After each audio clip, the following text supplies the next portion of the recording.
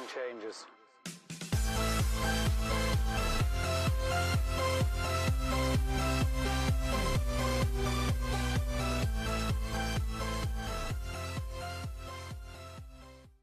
Hey, what's going on, everybody? Welcome to the channel. Today's Thursday, January 21st, 2021. I got asked to do an updated video about VERO. That's the eBay VERO program and VERO in general.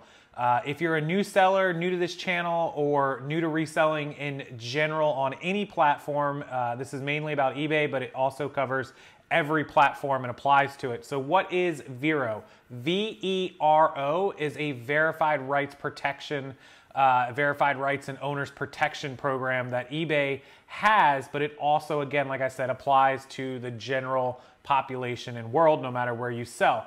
So what it means is that eBay has put a website page on their platform where owners of brands like Abercrombie, Harley Davidson, Rosetta Stone, it could be any category, anything, can go and put up their rules for their IP protection. IP is intellectual property, anything that they own, like logos, slogans, brand names, trademarks, all of that is protected, and they can go on the site, put their brand in there, and add the rules that they have for us as the sellers, being allowed to sell their products.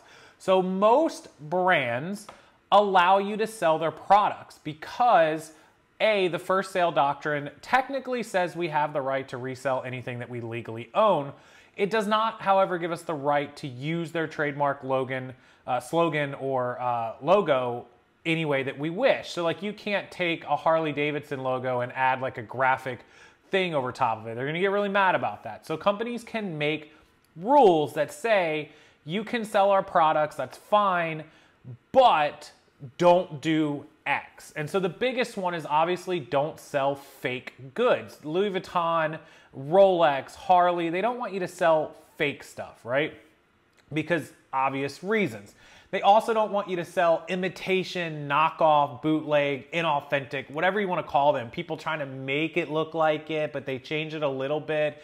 That's not allowed either because it does something called confuses the customer. So if we have a Louis Vuitton, LV, and somebody just changed it to like LV with a little squiggle at the end, somebody else might confuse that product for Louis Vuitton, and if it's a really low quality knockoff, they're gonna get it and they're gonna go, wow, Louis Vuitton sucks at making stuff, even though it wasn't Louis Vuitton. That's the reason that exists. So most of the companies that put their stuff on eBay's VERO list exist to protect them from inauthentic, knockoff, fake goods. That's number one. Number two is some companies stop you from selling a brand new item. They'll allow you to sell used, but not brand new. And the reason they don't want you to sell brand new is because they provide a guarantee or a warranty for that item in the event that you buy it brand new and something happens to it. A couple good examples of this are Patagonia and the North Face. They will replace just about anything because they have like a lifetime replacement guarantee. So like if the zipper on your jacket breaks, they'll take care of you. But if me or you as a seller happens to come across a brand new jacket that maybe somebody donated to Goodwill and we buy it because they just didn't want it, they got it as a gift, and we take it home and we sell it as brand new, somebody buys it from us, brand new, and their zipper breaks and they call us, well, we're not going to replace the zipper. Now I know eBay has policies and returns and all this, but we cannot offer the same guarantee and warranty that Patagonia and North Face has. Now sometimes that customer can go to them directly and they'll take care of it, but that's where they don't want you offering that because you are not the original seller or a licensed distributor, somebody they've approved to do it. And that's why they say no brand new. If you try to sell brand new North Face or Patagonia, they will come after you. I promise you, I can show you the files from tons of sellers who get shut down and message or email me. There are other companies similar to that don't allow you to sell their product brand new, but if you want to sell it used, they're perfectly okay with that. So some of that is in there as well. Now, when you go to the eBay VERO list, don't be afraid that just because a company is on there that you can't sell their products. They're literally just reiterating their rules like, hey, don't sell fake crap. Some companies even say, don't take a Harley Davidson jacket, cut the circle out and make a purse out of it because we don't produce purses like that. and then the customer would have a false sense of Harley produces crap purses in the event that you made a crap purse. So there are some rules against that too, like chopping up a product and putting it in there. Every company is different, and I know this is a headache, and I'm probably gonna get 100 emails and comments saying, how are we supposed to know? Why doesn't eBay flag this? Well, we don't know, for the same reason that eBay doesn't flag it, because there's a million companies and it would be impossible for them to put every single rule. That's why they give the companies a space to put their rules. Now, with that being said, I always, in my Facebook groups, I'm probably not clear about it, but I think the eBay VERO list is worthless. And here's why. And sorry, eBay, feel free to message me, I don't care. Most of the companies that are on the VERO list are almost okay with everything that you do as long as you're not selling fake goods. Fake goods is obvious. Let's just take that one aside. As long as you don't screw around like that, almost every company on that list is perfectly fine with you selling their goods. There are some exceptions. There are some really bad companies on that list, which I'm going to go over in a minute. However, the companies that are notorious on eBay and other platforms, Mercari, Amazon, Posh, whatever, that take down listings all the time and go after sellers, don't even appear on that list. The ones I'm going to give you in a minute, some of them appear, but a lot of them do not. So what's the point of the list if we don't even know? It's really just worthless. The best piece of information you can get about the eBay VERO list, sadly, and I'm not doing this to toot my own horn, is right here in this video, because I get the messages and the emails from hundreds of you guys telling me the companies that come after you. Sometimes I see companies like one at a time, and it's like, that's really random. I've never heard of that company. Or I see the same company day after day after day after day, lawyer after lawyer after lawyer, and I immediately am like, wow, that company is really a jackass. Sorry, YouTube. They're really coming after people. I better make note of that and tell people. So that's why I have this list, and that's why it's really informative to watch this video to the end.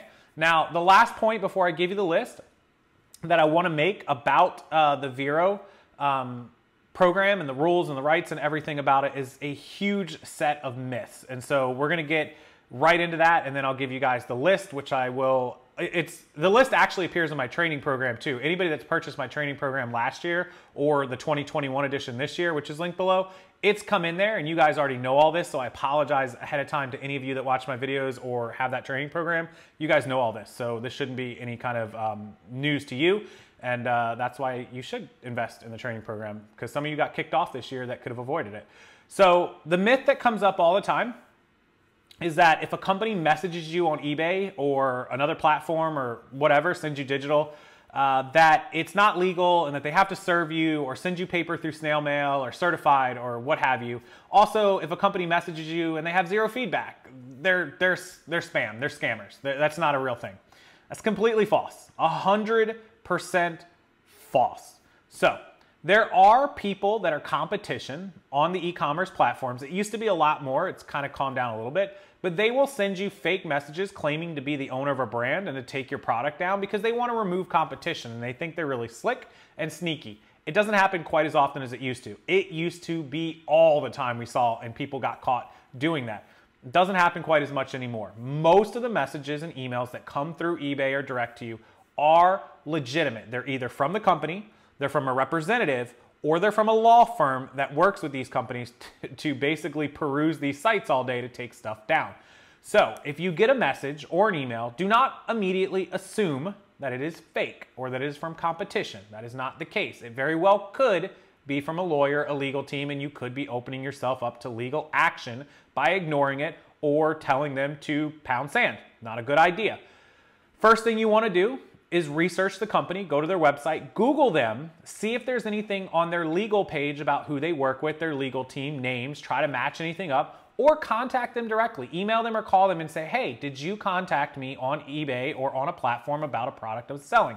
Don't give them too much information, but try to confirm that it was them. If you can confirm that it was them, then you know it's legitimate. If they're like, we have no idea what you're talking about, don't automatically write it off. Continue and say, hey, this person is, here's what I got. Do you know what this is? And then if they say no again, you know you've got a spammer. But if they're like, oh yeah, actually that's one of our legal, junior lawyers, then paralegals, whatever, then you know that it's game on.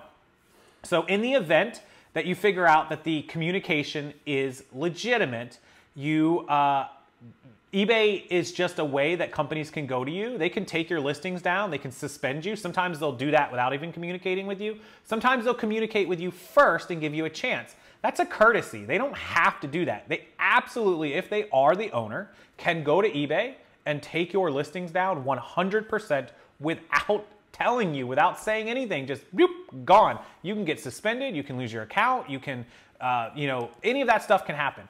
The other thing is, if they give you that cease and desist, tell you to take it down, ask for this, ask for that, they, again, don't have to do that. People can sue you without giving you formal notice. A cease and desist letter is just a courtesy, technically. It doesn't have to come in the mail. Most companies will send it to you certified mail or through the mail or what have you, or signature required. And the way that they get your information, they can either get it from eBay if they are the company, or a lot of times they'll just buy one of your products, and then when it ships to them, they have your address and your information, and then they just send it accordingly. Okay, now that you know that this is a courtesy, it's very vital that you go about it in the right process. One, confirming that it is actually the company. Two, if this is an item that you bought from like a thrift store or a yard sale and you've got like one of them or two of them, or you dumpster dove it or someone gave it to you, just tell them like, hey, look, I got one of these or two of these from the thrift store, from Goodwill, from the yard sale. If you don't want me to sell it, I've taken them down. I'll get rid of it. I'll do whatever you want me to do with it. I just don't want any more issues. Just consider it done. And some of them will be like, sweet, we're over it. Some of them will still say, hey, we want you to send any that you have left to us. We want you to pay us any profits you made. We want you to sign this, sign that. If it gets to that point, you got a real problem, and you either need to involve a lawyer, or because that's so expensive, you've got to plead with them and negotiate with them and just be like, here, I'll send you the one that I have left, the two that I have left. I don't have any money. I made like a whopping 10 bucks off of it, blah, blah, blah. Only do that if you actually are telling the truth, because they could look at your eBay solds, and if you've sold 50 of something, they can see it, or maybe they can see it. They can subpoena records later. For all you know, they're the guy that bought 50 of them from you, right? Don't lie to them if you sold a bunch. If you have sold a bunch and you made a good amount of profit, then you've got a whole nother set of problems, because you have to assume that they know that, or that they have an idea of that. And if you lie to them, they're gonna push a lot harder. In that event, you would really need to negotiate a settlement with them, either through a lawyer, or if you dare do it on your own, contact. There's a lot of free legal assistance and things. But if you're actually talking to the real company and you actually sold a lot of it, and you actually think that they know, or that there's a chance, then you've got to work out a deal with them. A lot of people are going to respond to this video and say, ignore them, tell them to screw off, tell them to come get you. It's not worth it. At the point that they actually file the lawsuit, just to respond to business lawsuits, if you guys aren't familiar with what happened to me in 2012, 2013, I was involved in a multi-million-dollar civil lawsuit, business lawsuit, over something that ended up being settled out of court with a company who's out of business right now. It's Sprint. It's no secret that I was in a legal battle with Sprint 9 years ago.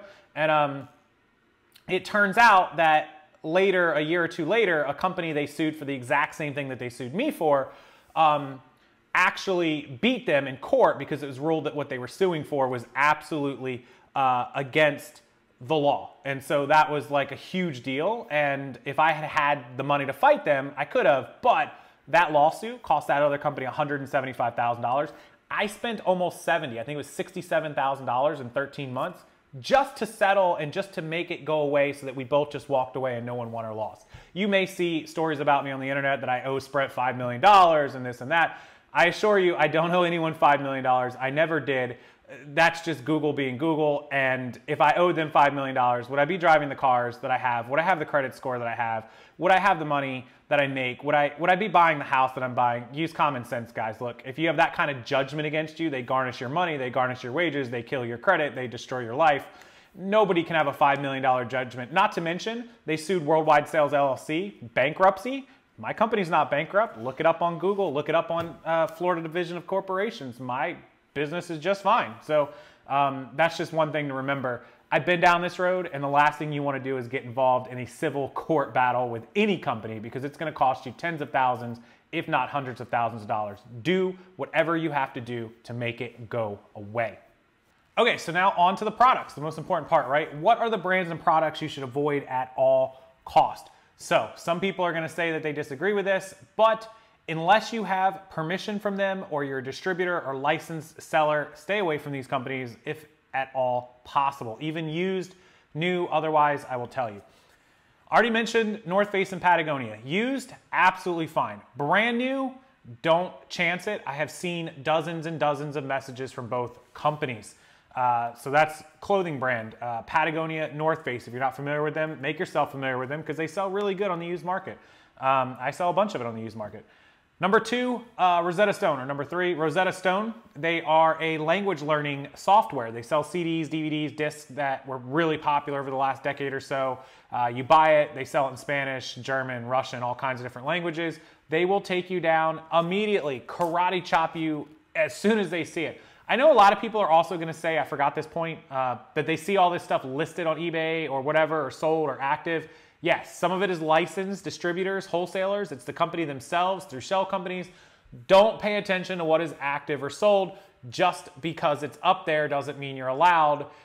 It means it's either them or someone they've given approval to or someone they just haven't got around to taking down yet, but they will because not enough manpower, of course.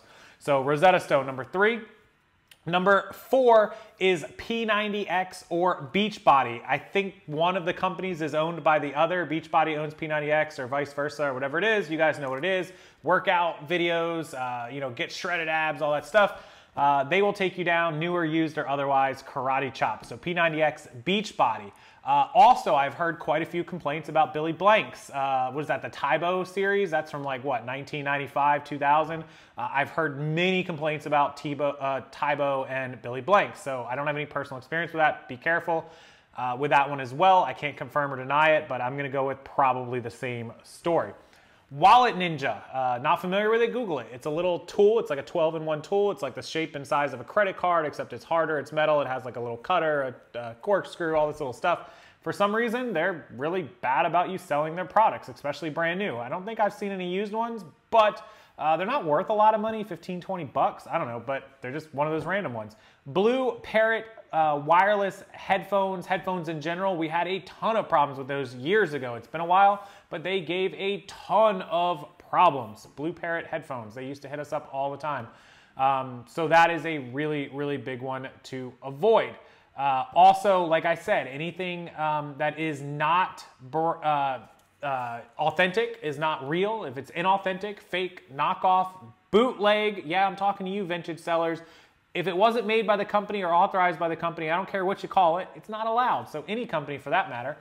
Chanel is one that you should be really, really cautious of. Chanel clothing seems to be okay. They have a real problem with people selling their perfumes and colognes. A guy was sued for like $56 million last year or 2 years ago for selling their demo bottles or tester bottles because it didn't come in the original packaging, and it was basically them saying he wasn't able to sell the same thing that they were along the lines of that warranty guarantee. It's something called materialistically different. So if you don't include the exact packaging and baggage and all that, they can get you for that, which is really crazy, right? So Chanel fragrances, I'd be really, really cautious of, especially brand new. Used or half bottles, maybe okay. Again, I don't sell that stuff, so maybe somebody can chime in on that one because I don't think they'd have a problem. You know, you might have an $80 bottle of Chanel and you've used a tiny bit out of it and you hate it, so you put it up as used, like, hey, I only used a tiny bit, I'll sell the bottle for $30, somebody wants it. Chanel might be okay with that. I can't guarantee that, I'm not a lawyer, so tread lightly with Chanel and their fragrances, definitely, perfumes and colognes. Okay, next is OtterBox. They make cell phone cases. This is not one, but you know what I'm talking about. OtterBox is a company that offers that guarantee on their brand new products, so they don't want you selling OtterBoxes brand new because you cannot offer that warranty. That goes for life-proof cases as well. In fact, just as recently as about a week or a week and a half ago, somebody was in touch with me that LifeProof was hounding them over a lawsuit. So avoid those two companies brand new. Used, they're probably not worth a ton of money to resell used. If you feel like it, fine. I think they're okay. I've sold some used OtterBoxes a long, long time ago, but tread carefully. Also, the two words that you can't use, Velcro. Velcro is actually a trademarked invention created by a company, Velcro Inc., and they actually have a parody YouTube video. It's kind of funny actually, but made by their lawyers that protect their name. And the reason is because if you buy a legitimate pair of shoes with a legitimate Velcro on it and they work, great. But if you buy a Velcro pair of shoes that isn't actually made by Velcro, it's made by a knockoff connecting piece of material and it fails, Velcro looks bad, right? Same reason, they're protecting their name. Well, if you're going to use the word Velcro in a listing, you don't use it. You use, there's a couple different things. People use like hook and loop or latch or anything but the word Velcro. Everybody comments on this all the time. And the weird thing is, even if you do have a legitimate product with legitimate Velcro and you use the Velcro word, they still hit you. It's really weird. It's like they don't even look into whether that product actually contains real Velcro or not. They just take it down. It's crazy. I don't understand it because I've seen people with real products that were taken down that I looked up and it was actually made by Velcro, or the product piece was made by Velcro. I'm like, guys, come on. Like, their lawyers are just overtime on that. It's overkill. The other word you can't use is onesie. A onesie, a one-piece outfit. Your baby wears them. Some adults wear them. You can't use the word onesie. It's owned by Gerber, actually. Gerber owns the word onesie. Of course, they make baby food, baby clothing. They make all kinds of baby products. And they own that word. So if you're going to sell any non-Gerber product that's a onesie, you use the word one-piece outfit. One suit. You use something not onesie. If you're selling a Gerber actual onesie, you're supposed to be able to list it as onesie, but again, they're like Velcro. I've seen them take down actual Gerber onesie. Somebody tested it. They listed a Gerber onesie as a onesie and it was taken down like 2 days later. So be very, very careful and just don't use the word onesie or the word Velcro. You'll be all set. So OtterBox LifeProof, North Face, Patagonia, P90X, Beachbody, Tybo, Blue Parrot, Wallet Ninja, Rosetta Stone, onesie, and Velcro. I think that covers the big ones that I know of. Some other people have said they had problems with like a lot of the MLM companies, Jamberry and I don't even know, the supplements. Anything that's like an MLM or a pyramid scheme company, probably good to avoid. If you were signed up with them as a distributor, I'm pretty sure you signed something that said you couldn't sell it like that anyways. But if you just got it from your friend who sold off her inventory, I'm not talking about LuLaRoe, obviously, they're not a problem, but not generally. But any of those like supplements or creams or nail companies, or like I've heard the Origami Owl, that was like the necklace with the charms inside of it or whatever. I've heard those companies, if they see anyone listing their stuff, they get really upset because they only want it listed through their parties and their website and stuff. So just a word of warning for everyone that these are the companies, this is how they operate, this is the rules, this is the way it works, and there will be a lot of people in the comments who are going to disagree with me on a lot of points, and I'm totally cool with that because I know that a lot of them don't have the experience that I have, A, in the lawsuit, B, with thousands of you guys who have gone through this, who have posted items, been taken down, been sued, been cease and desisted. I have seen it. Anytime it happens, people come to me. They come to me. My email box and inbox and shared files are full of these correspondences. I can tell you, sadly, it's the way it works. And to finalize this video, why doesn't eBay do anything to help us?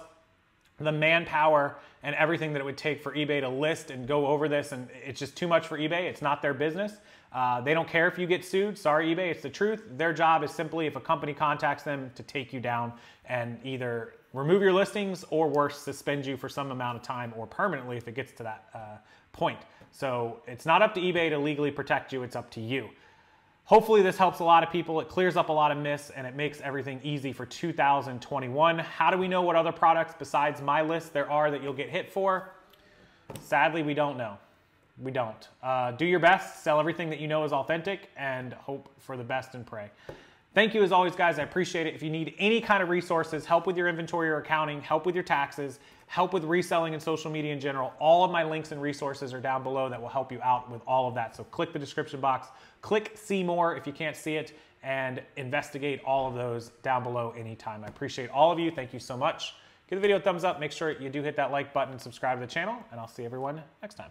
Oh, and don't forget, guys, before I do roll out of here, a little quick one. Down below is the link to my live show tonight, 9 p.m. Eastern. I'll see everyone there.